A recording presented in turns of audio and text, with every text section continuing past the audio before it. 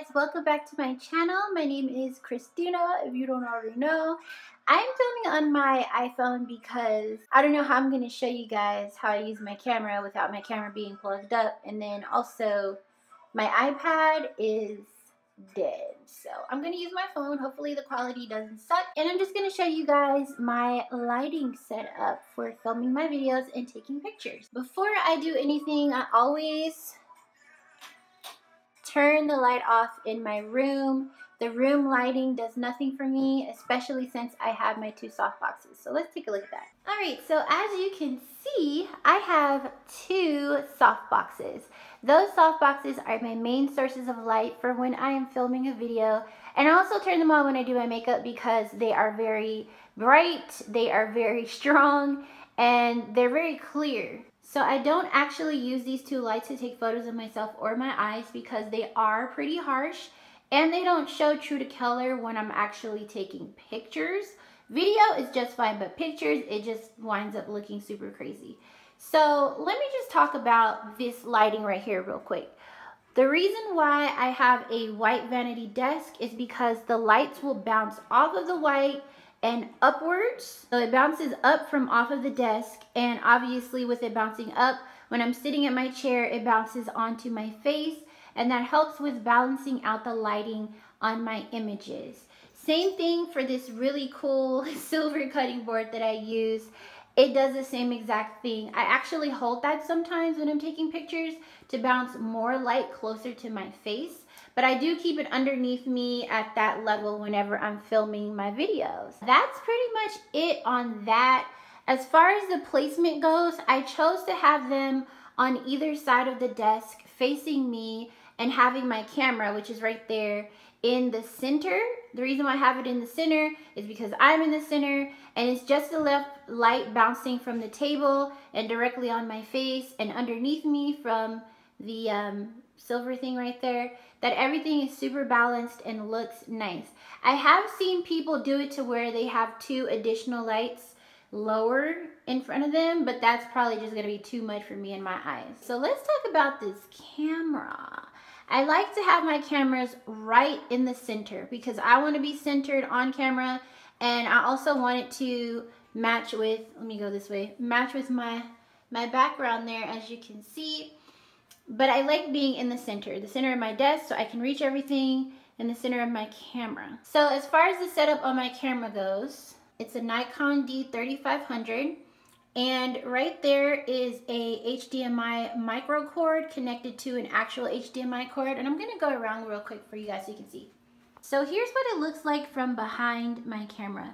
I have the micro HDMI cord connected to a regular HDMI cord, which is connected to my monitor. It basically is a flat screen TV. You can get it as big or as large as you want it to be so you can see.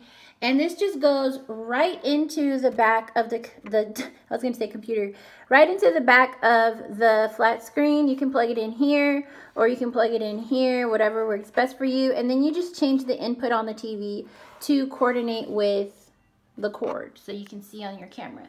Now you can see here that I'm right here, but on my camera the screen is black.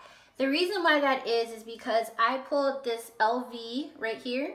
Now you can see the camera settings instead of me, and when I flip it again, it allows me to see myself, you know, through the lens.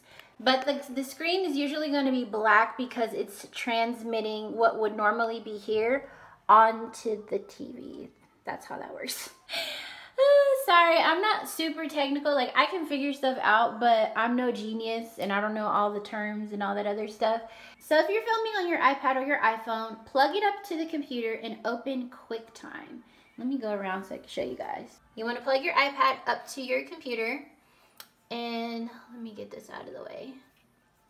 Get out of the way. Then you'll want to go and open QuickTime Player, okay? And QuickTime Player, if you go to File, New Movie Recording, it'll open up the screen and you'll see from your, what is that called? Your computer's camera.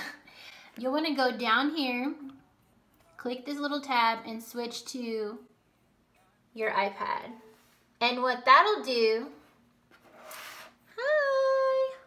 what that'll do is it'll reflect what you're filming on your iPad onto your computer. So you can use your computer as a monitor. Yes, as a monitor. And you can use the back camera or the front camera. Now, if you want to use a regular monitor for this, you'll do the same exact thing, and then you'll just take that HDMI cord that I have right there and plug it into your computer. So it'll be iPad, computer, TV screen. Which is a lot in my opinion. I was doing that for a second, but if you really feel like you'd see better using a TV or a monitor, that's the way to do it with an iPhone and with an iPad. So yeah, okay, so real quick, let's talk about my lighting for taking my eye pictures. This is one of, I've never been able to say highly requested before, like not actually, but this is actually something that is highly requested. So I have to turn off these lights, and I have a really nice lamp. This lamp did not cost me more than $10 at Walmart. Inside the lamp, because a lot of people ask me this too, is an eco-friendly light bulb. You do not have to get the same exact size that I got. This is, what is this? I can barely see, I'm so blind, but it's an eco-friendly light bulb. When I picked it, I was not looking for something specific. I just was like, give me an eco-friendly bulb because it's gonna be warm, yada yada, whoop-de-whoop, right? So boom, there it is.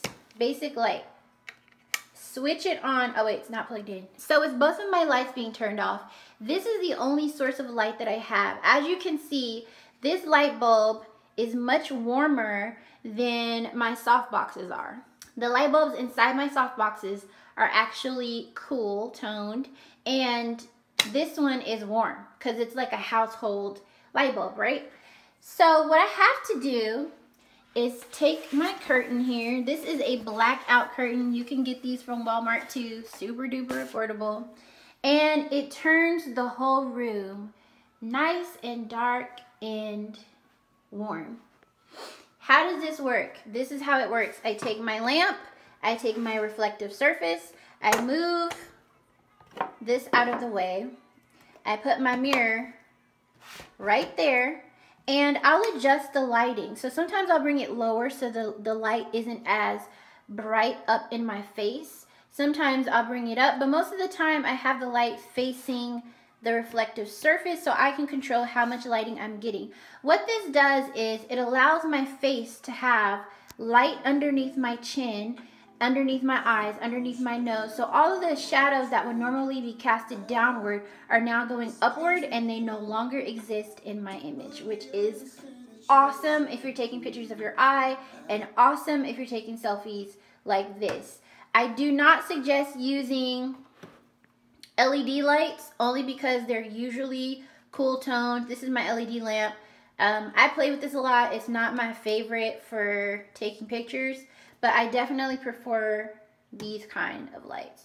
So with that being said, my mirror, I use my mirror to see my cell phone screen, okay? Let me explain this. I'm taking the photo of my eye with my back camera. That's this camera right here. Hello. I'm taking the photo, so that means I'm flipping my phone around. Obviously, you can see what's going on your screen. With having a handheld mirror or a standalone mirror, you'll be able to look into the mirror and make sure that everything is focused, everything is adjusted, the lighting looks right, and boom. You can take a selfie or you can take photos of your eye. Personally, I do prefer using the Instagram camera for taking pictures of my eye. I don't know why, it just looks better. But you can also use the iPhone camera app to do it. That allows you to adjust the exposure and everything else, but I like the Instagram one. So you guys, that is my lighting camera setup situation. I hope that you guys learned something from this.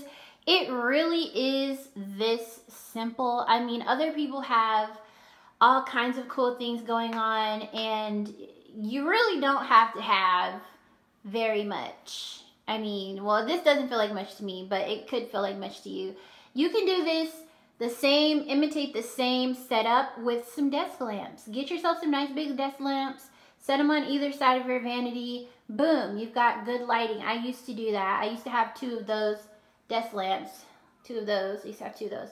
But yeah, it's pretty simple. It's pretty simple. So thank you so much for requesting this. I hope this wasn't a dud, because you know I'm not a tech person. But yeah, thank you for requesting it, and give me a thumbs up. Don't forget to subscribe. And if you have any questions, and I mean any questions, let me turn around.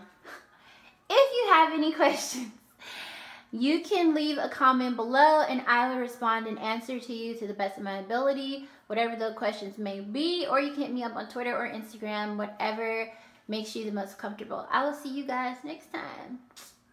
Peace.